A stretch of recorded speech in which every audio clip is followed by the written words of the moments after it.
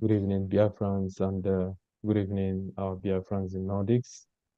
And thank you all for coming this evening on this faithful Easter Sunday for those of you that celebrate Easter. We are very, very happy that we are gathered here once again to show support for this celebration, to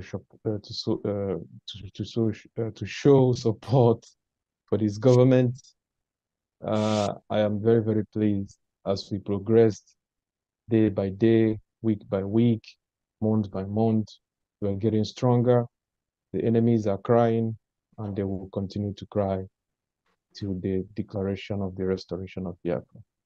I want to urge everybody to stay strong, keep on doing what you are doing. We're not going to go back. Don't listen to those who are there to distract you. Distraction is not what we need. People have the right to speak, and they can continue to speak as long as they want to. Those who are serious will keep on moving, and we are already in our destination. We just need to finish the work, and believe me, we have achieved a lot up to this point. Without taking much of the time, we as the European countries, we are also supporting the Nordic countries with €1,000. Thank you very much. My people came back. Thank you. Here now, we will continue with as many as wants to welcome our Prime Minister into this very program today. As many as anybody, and then I hand over the mic back to.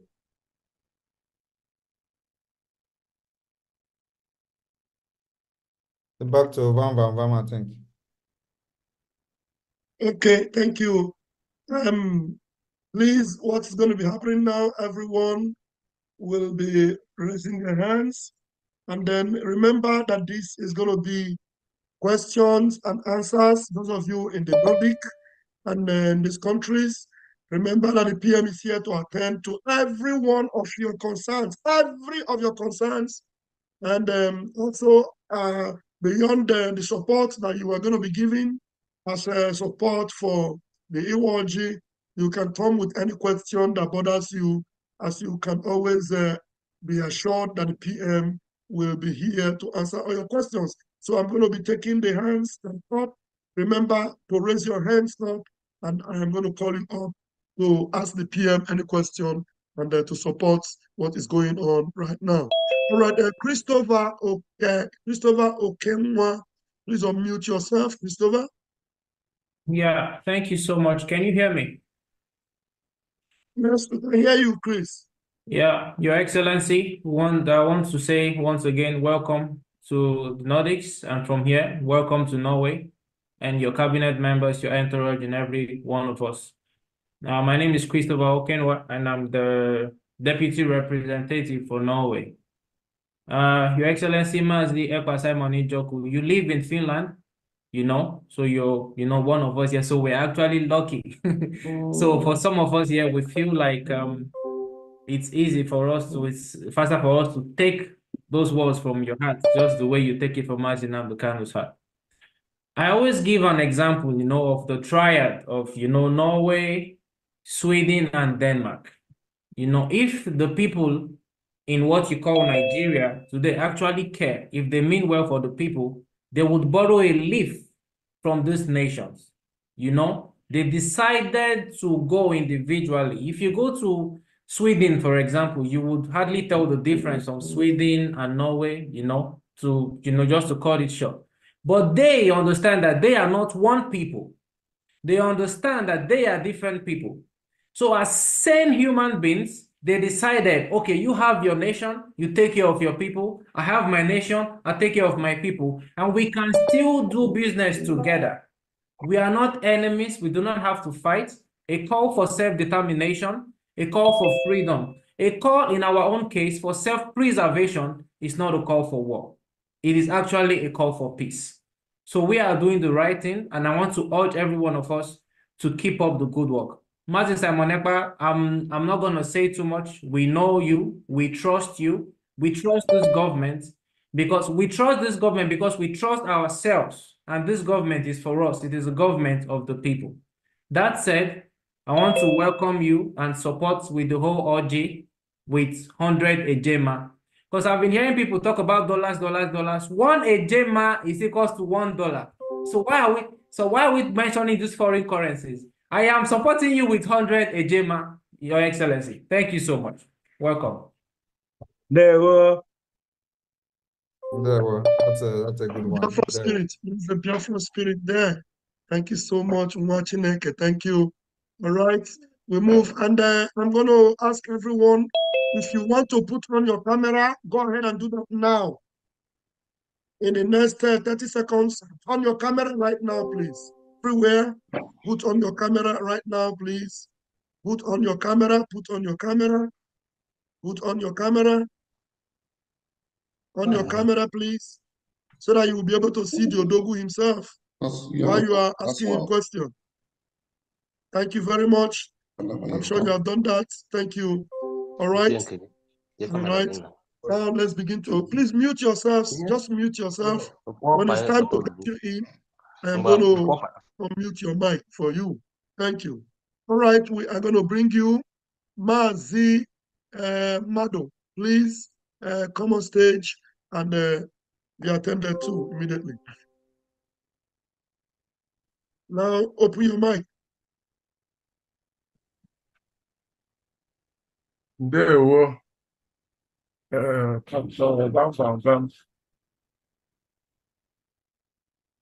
greetings to you of Biafra. My own is, I'm not going to waste time. I just want to support the Kola North with 1,000 Swedish crowns. Yeah. I also thank you guys for what you are doing, and all the media warriors we are seeing your blog and all that. So I don't really have much to say. No questions, just that. Thank you. Thank you. Thank you very much, Mazi Mado. Oh, thank you so much. We appreciate you. All right. We move right now. Grab the microphone. Danny Noge. Danny Noge, unmute yourself. Sorry. Danny Noge, unmute yourself, please. Unmute, okay. Go ahead. Can you hear me? Good evening, everyone. We can hear you. Okay, I want to use this opportunity to say a big welcome to our Honorable Prime Minister, Mazi Ekpa Simon Njoko. We are very proud of you, and we are lucky actually to have you. So welcome to Norway. Having said this, I would like to just go straight to the point, and I realize our Prime Minister likes Usoji, especially that one that if your canal is tired, you Is it Dragon? Yes. So having said that, I want to use $200 to ask Prime Minister to continue eating that Usoji, that one that's that one that they tie Euro Canal Burugi. So, and again, I also want to say, Prime Minister, Tokwe Huo, Ebo, Udubuka Agada Bachia. Yes, sir. Tata. So, thank you, everyone. That's it for me. Thank you very much. Danny. As I saw your name, I was putting my armor to deal with you decisively, but you happen to be one of us, so your name is confusing. Thank you very much. You're welcome, sir. Thank you. All right, we move. Please, Collins Imo, can you please unmute yourself? Collins Imo, can you please unmute yourself? Colin seems not to be ready. Okay, are you there? I'm ready. Go ahead. Can you people hear me? I can hear you. Go ahead. Okay, it's like my video cannot be muted, but I'm happy to. I actually gave everyone the chance to open their video. Oh, yeah, go ahead and do that again now, please. Everyone should open their video now, please. Open your video, everyone. The issue is that my video cannot work because there's no light here, because depending where the location I'm here now, I'm in Biafra in exile, which is in Bayelsa State. Please go ahead. Please. So go ahead and speak. yes, I first of all I thank my able Prime Minister, which is Biafra, Simon Ekpa, for his great work he's doing. At least I thank him for what he's doing. Without him, I don't think Biafra have reached to this extent of, at least Biafra have been in many newspapers because of his work he's doing. So I thank him for that. And I thank other people that are doing whatever they are doing in Biafra liberation. So all what I'm doing is that to pray for Biafra. I'm still building myself towards that. But all I'm praying is that let what we are applying for Biafra, let it come to existence. And that as they visit from November to December, let the liberation of Biafra come to existence in the mighty name of Jesus. So for me now, I'm still establishing myself. I don't have no silver or gold to support. But all we'll be doing is that I will be praying for Biafra to come to an existence in the mighty name of Jesus. Thank you. Thank you very much. There were. Thank you. Please mute yourself, please, while you're going. And please unmute yourself. Those that have questions for the PM, please don't hesitate to raise your hands. Come here and ask your questions. All right, wonderful people. Welcome back to this wonderful channel where we'll bring you back-to-back update and information as the odds. In case you have not joined our social media handle, what are you waiting for? Kindly go ahead and subscribe, like, comment, share, and also remember to on your notification button so that whenever our news drop, you will be the first. We'll collect them. Let's go down to the news proper as the odds. As the Ohanezendigbo has decided to establish Ohanezendigbo office across the world. Na Iwanyan they talk this one. When I hear them, I can't remember as the be say this thing. He can't talk to my mind. Say, waiting Ohanezendigbo the copy now. Waiting, Mazi Simon Ekpa will be the Prime Minister of the Biafra Republic government in exile. Don't start already. Remember that Ekpa Nwanjoko Hamadike 2 of Ndigbo Anon Abwebo na Hungary. That's why the reason why I called him Hamadike 2 of Ndigbo is that Mazi Nnamdi Kanu is still there, and ndị be anyị si na isi aka awabofio adna nwata adebu nne ọzọ amụta dị ọkpara. So there is no way you cannot address Mazi Ekpa before Kanu. We know that the respect is still there until we still descend. Meanwhile, let's go down to the full detail of the information for waiting Ohanezendigbo they try do for all over the world. Waiting Ohanezendigbo they do now, and waiting they suppose don't do since, because if you go to First Stack, other places, you will see Ezendigbo this, Ezendigbo that. But another question is there a connection between all these Ezendigbos where they discuss, you know, what concerns our people? Because those people, Ezendigbo in Lagos, Ezendigbo in London, Ezendigbo in California, is more or so diaspora, Eze of diaspora. There are also Ezes who were maybe through generational appointment or monarchical rule were in the position. And Igbo land in Biafra land itself, is there a forum where all these people communicate? Meanwhile, make we see waiting Mazi Iwanyan they talk. Iwanyan says Igbos has the largest diaspora population from George Onyemeru in Owerri. The President General of Ohanezendigbo worldwide and elder statesman Dr. Emmanuel Iwanyan has said that the organization has decided to establish Ohanezendigbo office across the world, as Ndigbo has the largest people in the diaspora. He said This is to unify Ndi Igbo wherever they are for the development of our Igbo. This is even as he made Igbo Journalists Association as an affiliate of the Ohanezendigbo, saying that the Igbo Journalists Association are needed for the propagation of the activities of the Ohanezendigbo worldwide. Igbos have the largest people in the diaspora anywhere in the world. When I visited the United States, some Igbos who came from the Fiji island came to see me, and I asked them what they are doing there. They said they like the place and requested that they want me to come to Fiji Island to establish Ohanezendigbo office.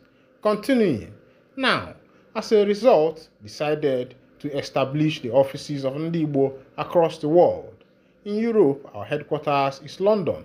In North America and Canada, the headquarters is Washington. In South America and Caribbean, the headquarters is Brazil. In Asia, is China. In the Pacific, headquarters is Australia. And in Africa, it is South Africa. The general headquarters of Ohanezendigbo worldwide is Enugu. We thank the governor of Enugu State for giving us a land near the iconic Opera Square. For the building of a new headquarters, we have made a lot of progress. He added, once we unify the Igbos in the diaspora, no race can beat us. My desire is the development of Igbo land, and they are ready to work with us. Now, I am happy that we have come together and you people are going to be part of the activities of Ohanezendigbo worldwide.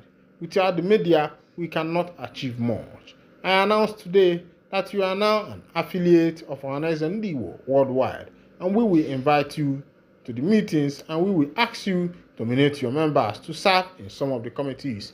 Meanwhile, I say that move, they good. Because the bias no nyamakwano nkedema agwa no mere nkedema Ohanezendigbo metachara that one. But meanwhile, this is what they should have done, but Mazi Ekpa has taken the lead, and I believe that everybody is following that man. Man, and the bias na nyukota ma meliono ogba ofofo as it be if Ndi Igbo we come together. I believe that things will go well. As it be, EFCC don't arrest one pastor for 3.9 million naira scan. Make I carry you go for the full detail of that information. If you they go church, make you know what you they do. Make pastor no carry you feeling on pocket. Meanwhile, make I bring you the full detail of the information before we go know what's in the happen. The Economic and Financial Crimes Commission (EFCC) has arrested an Ilorin-based clergyman, Professor Adeni James, for allegedly defrauding a member of his church to the tune of 3.9 million. A statement by the Commission's head of media and publicity, Dele Oyewole, on Saturday said the Ilorin Zonal Command arrested James on April 2nd, 2024 for the alleged offense. It was gathered that James is the General Overseer of Christ Apostolic Church, CAC, Freedom City Prophetic and Deliverance Ministry Ilorin. Oyewole noted that the victim, Oluwole Babarinsa, in a petition to the commission, alleged that James called him out during a church program sometime in 2021, declaring that he had a revelation that he, Babarinsa, would travel abroad. The petitioner said the cleric, in the course of giving the revelation, asked him about his preferred country, which he replied Canada, and they agreed to talk later in order to perfect arrangement for the trip. The petitioner said James later told him that he had a friend in Lagos who could help him facilitate his relocation to Canada, but at a cost of 1.7 million and 2.5 million for processing of flight tickets and travel documents, respectively. Babarinsa added that he had to sell some of his properties and took some loans before he could raise 3,980,000, which he gave to the prophet to facilitate his quick relocation to Canada. After prolonged waiting with no result, the petitioner became agitated and began to query the prophet's vision, prompting him to ask for a refund of his money. All effort and entreaties to the suspect to refund his money yielded no positive results, EFCC spokesman said. The suspect will be arraigned in court after the conclusion of the investigation, Oyewole added, my people, I don't see how see they happen. That one they happen for na Yoruba people. But if you watch for the matters where we say it is sub for Christianity for Nigeria, you go find out say Yoruba people maybe be say na pastoring or maybe na this church thing or priesthood. Let me just use the word priesthood and their destiny.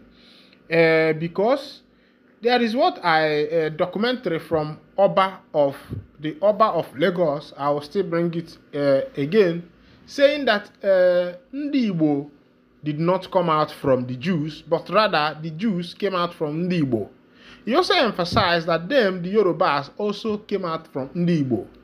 But Ndi Igbo are the beginning of that existence, but the Yorubas are the custodians. They are the keepers of tradition. And if you look at the Yorubas, you find that they are more like custodians and keepers of tradition, and their destiny is more also of priests. And I don't think that Ndi Igbo, if you watch a lot of priests, a lot of pastors that have, emerged from Nigeria, you will find that a higher percentage of big men of God we know are from the Yorubas. Ndi Igbo are known for their enterprise, commerce, and the rest of them. And I don't think that these two people should drag this. But the one where we say the verse me now, and I waiting I read out, carry come for you, where pastor go do member.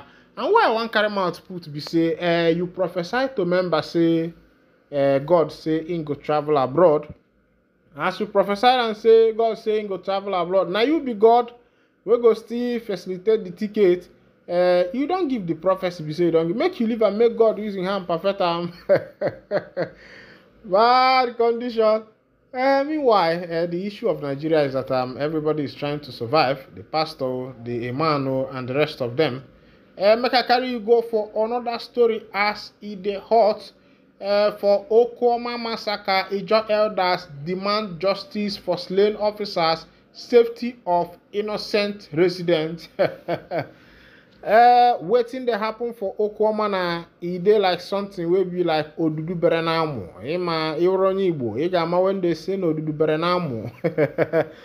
You already know Asidebi. Meanwhile, Asidebi, the Lagos branch of Ijaw Elders Forum (IEF) on Saturday expressed concerns over recent development following the killing of 17 military personnel at Okwama in Delta and the ongoing military crackdown in search of the masterminds. The forum said this in a statement signed by Chief Bukazi Etete and Mr. Efie Biribena, chairman and secretary respectively, and made available to newsmen in Yenagoa. It condemned the attack on military personnel, saying it was unacceptable and demanded the isolation and apprehension of the culprit to face the law.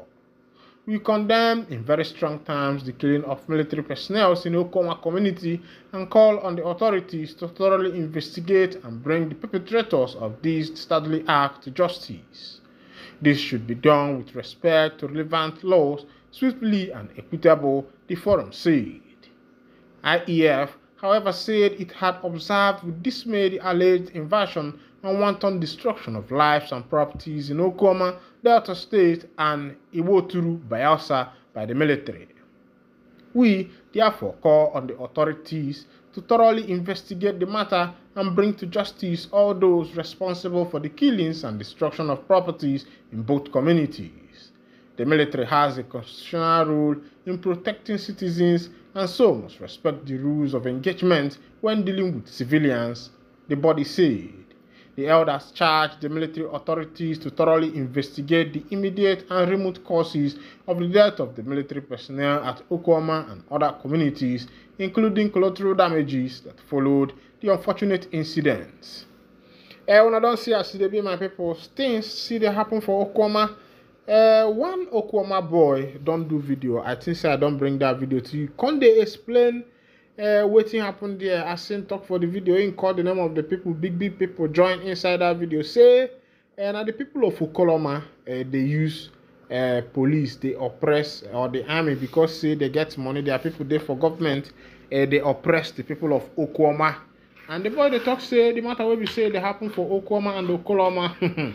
Say some people say na land business, others say na oil, na in dey cause am. There are too many speculations and indications concerning that particular event. But we believe that through investigation, everything behind that act will still unfold.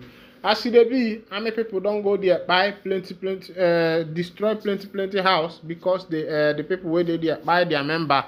But the matter be say, army should remember that some of these properties are owned by people, and these people are civilians. I think that according to what this Okoma group, this IEF said, what should be done is that army should go into investigation or give the matter to police, let them carry out a proper investigation and bring to open whatever there is to transparency. Let there be a transparent investigation. Let the people of Okoma know what is happening and let the army know the people that buyed their member. Meanwhile, this is where I'll be winding down the curtain, and if this is your first time of joining us on this wonderful channel, kindly go ahead and subscribe, like, comment, share, and also remember to on your notification button so that whenever our news drop, it will be the first we'll collect them. Thank you for listening. God bless you.